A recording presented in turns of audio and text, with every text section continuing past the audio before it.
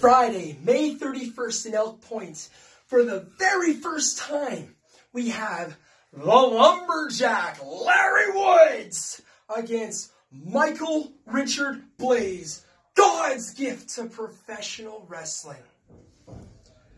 Now, I have to admit it, you are one of the best wrestlers in Alberta.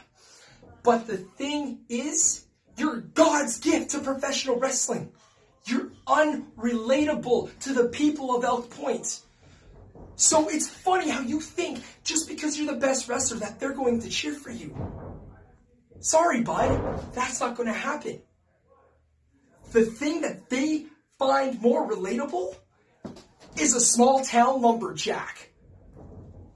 So when we step foot into the ring on Friday, underestimate me.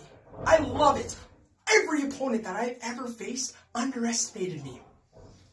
Then I show up with heart, with passion, and more importantly, I show up with that fire that I'm known for.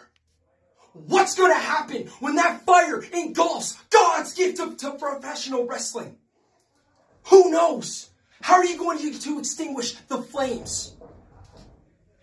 I have no idea. Because whatever you bring to the table, I'll bring twice as hard. You kick me, I kick you twice as hard. You beat me down, I'll get right back up into your face, Michael Richard Blaze. And by the end, I'll look you square in the face. Win or lose, doesn't matter. And I'll see what it truly means to be God's gift to professional wrestling. You're about to get lost in the woods. Sorry, eh?